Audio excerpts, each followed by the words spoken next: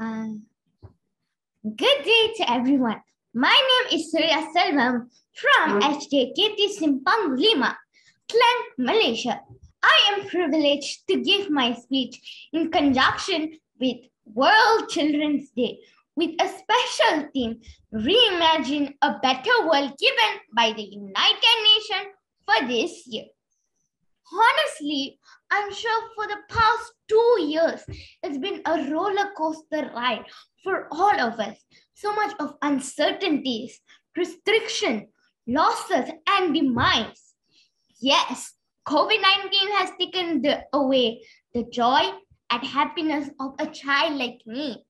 I've missed studying in school with my friends, playing freely in the park, going for vacations, and even visiting my grandparents in their home is restricted. COVID-19 has brought an impactful challenges in every aspect of human life, such as loss of income, loss of loved ones, loss of education, and many more damages to mankind.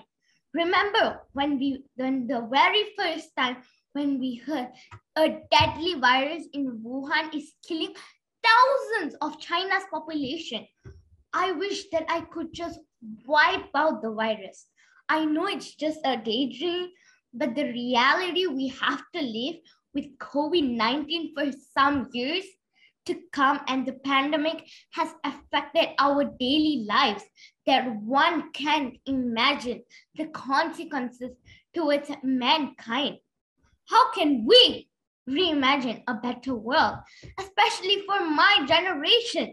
For the past 2 years, many children from all over the world is facing limitations in learning process in addition of poverty also has taken a toll in education accessibility due to lack of necessary equipment such as laptop and internet access to remote areas. Do you know that 1/3 of Malaysian populations do not own any devices? Besides that, malnutrition among us underprivileged children due to loss of income by their parents deprives them a poor intake of good meals, which negatively affecting children's growth. While some children are forced to be a child labor with the low wages and early child marriages is occurring in our society too. Ironically, the situation is getting worsening. Among children with disabilities, the migrating refugees and even trafficked the children.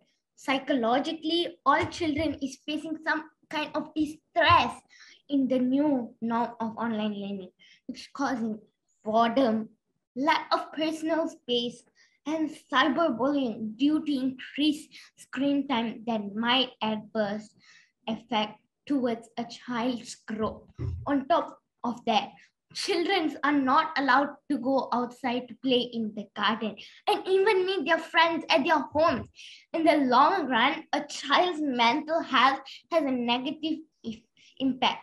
If the pandemic continues to persist, it is a high time for all of us to play our role as a responsible citizen during the pandemic.